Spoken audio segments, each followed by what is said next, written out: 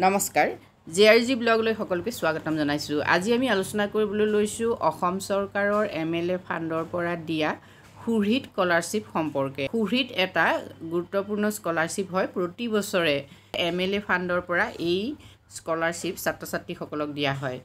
এই স্কলাৰশ্বিপৰ বাবে কোনে কোনে আবেদন কৰিব পাৰিব, কি যোগ্যতা লাগিব আৰু স্কলাৰশ্বিপৰ পৰিমাণ কিমান সেই সম্পৰ্কে আজি ভিডিঅ'টোত আমি আলোচনা কৰিম। সুহৃদ MLA স্কলাৰশ্বিপ নটিফিকেশ্যন 2022-23 সম্পৰ্কত আপোনালোকে বিতং তথ্যখিনি চাই লওক। নেম অফ স্কিম সুহৃদ MLA scholarship scheme. Scholarship by ট্ৰেন্সফৰমেশ্যন and development department under government of Assam. Mode হ'ল offline. Scholarship schemes for students of Assam above 10th class, অৰ্থাৎ অসমৰ 10ম শ্ৰেণীৰ ওপৰৰ সকলো ছাত্ৰ ছাত্ৰীয়ে এই স্কলাৰশ্বিপৰ বাবে আবেদন কৰিব পাৰিব।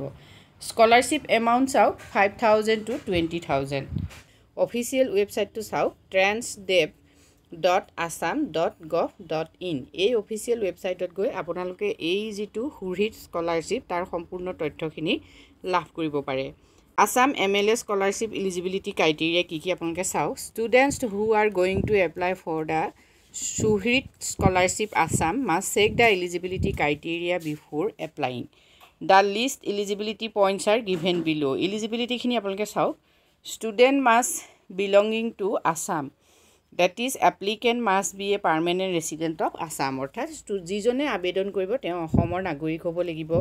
Those applicants who are enrolled for higher education courses are only eligible. এতিয়া যিসকল ছাত্ৰ ছাত্ৰীয়ে 10ম শ্ৰেণী উত্তীৰ্ণ হোৱাৰ পাছত অন্য উচ্চ শিক্ষাৰ বাবে নামভৰ্তি কৰিছে সেইসকল ছাত্ৰ ছাত্ৰীয়ে ইয়াত আবেদন কৰিব পাৰিব।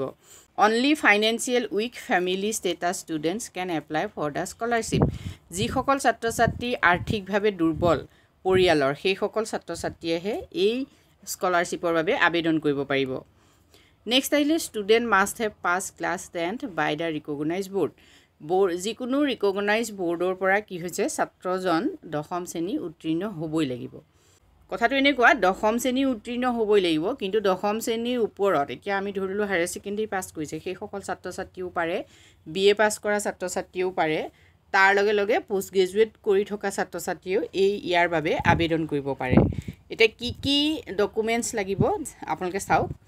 Recent passport size photo, Aadhaar card, voter card etcetera, domicile certificate, admission receipt of এনৰল institution. যিটো ইনষ্টিটিউশ্যনত ইতিমধ্যে নামভৰ্তি কৰিছে সেই নামভৰ্তি কৰোঁতে যিটো ৰিচিপ্ট পাব ছাত্ৰজনে বা ছাত্ৰীগৰাকীয়ে সেই ৰিচিপ্ট ইয়াত দিব লাগিব। নেক্সট আহিলে ইনকাম চাৰ্টিফিকেট, নেক্সট আহিলে bank account passbook, next 10th class marksheet. এতিয়া যিজনে 10 পাছ কৰিছে তেওঁ 10 ক্লাছৰ মাৰ্কশ্বিট দিব, 10ম শ্ৰেণী উত্তীৰ্ণৰ মাৰ্কশ্বিট দিব, কিন্তু যিজনে উচ্চতৰ মাধ্যমিক পাছ কৰিছে তেওঁ উচ্চতৰ মাধ্যমিকৰ দিব, আৰু যিজনে BA পাছ কৰিছে বা BCom BSc পাছ কৰিছে তেওঁলোকে গ্ৰেজুৱেশ্যনৰ মাৰ্কশ্বিট দিব, আৰু যিসকলে PG কৰি আছে তেওঁলোকে PG মাৰ্কশ্বিট দিব পাৰে। এতিয়া প্ৰশ্নটো নিশ্চয় আপোনালোকৰ মনত আহিছে যে আমি কেনেকৈ এপ্লাই কৰিম। যিহেতু এপ্লাই অফলাইন হ'ব, আপোনালোকে নেটৰ পৰা সুহৃদ MLA ফাউণ্ড এডুকেশ্যন ফ্ৰম যিখন আপোনালোকে উলিয়াই ল'ব পাৰে, আৰু যদি আপোনালোকে লিংকটো বিচাৰে তেতিয়াহ'লে মোৰ এই ভিডিঅ'টোৰ ডেছক্ৰিপশ্যন বক্সত মই লিংকটো দি দিম, আপোনালোকে সেই লিংকত গৈ ফৰ্মখন তাৰ পৰাও উলিয়াই ল'ব পাৰিব। এইখন চাওক ফ্ৰম সুহৃদ এইখন ফৰ্ম হয়। ইয়াত আপোনালোকে কি ফিল আপ কৰিব লাগিব চাই লওক। প্ৰথমতে name of applicant, date of birth এইখিনি আপোনালোকে কৰিব লাগিব। যিখিনি এই ৰঙা টিক চিন দিয়া আছে সেইখিনি আপোনালোকে কৰিব লাগিব। এইখন ফৰ্ম হয়। ইয়াত চাওক ইয়াত ফটো দিব লাগিব।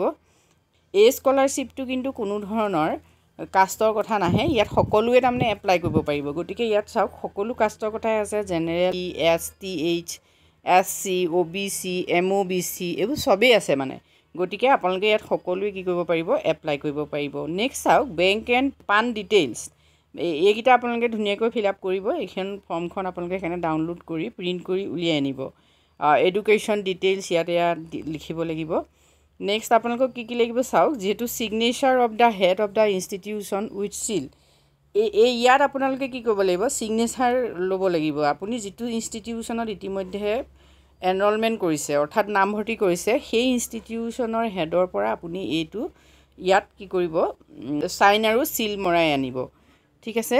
নেক্সট আপোনালোকৰ ইনষ্ট্ৰাকশ্যনখিনি ইয়াত আছে আপোনালোকে ধুনীয়াকৈ পঢ়ি ল'ব ইনষ্ট্ৰাকশ্যনখিনি যিহেতু ইনষ্ট্ৰাকশ্যনখিনি যথেষ্ট গুৰুত্বপূৰ্ণ হয় এতিয়া HSLC চাওক class 10 HSLC class 12 11 to 12 higher secondary next চাওক UG under graduate course BSc BCom BA BTech BE BCA BBA MBBS etc.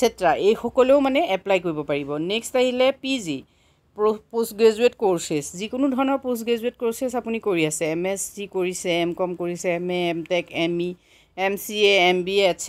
সেই সকলেও পাৰিব ভকেশ্যনেল কোৰ্চ কৰা সকলেও পাৰিব যেনেকৈ ITI B vocational etc. Diploma course যদি আপুনি কৰি আছে তেতিয়াও আপুনি কি কৰিব পাৰিব এপ্লাই কৰিব পাৰিব ডিপ্লোমা কোৰ্চবিলাক চাওক চাৰ্টিফিকেট কোৰ্চেছ PGDCA কৰিছে কোনোবাই PGDM etc.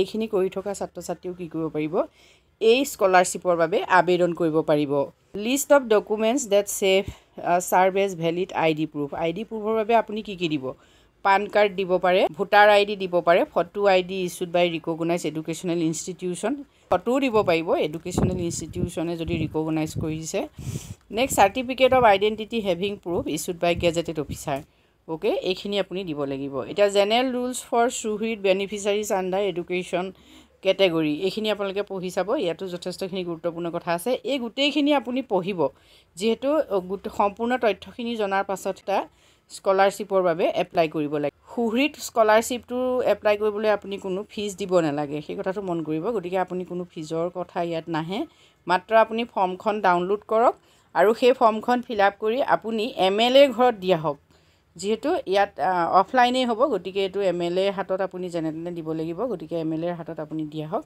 আৰু তাৰ পাছত আপুনি অপেক্ষা কৰক নিশ্চয় স্কলাৰশ্বিপটো আপুনি পাব আজিলৈ ইমানেই ধন্যবাদ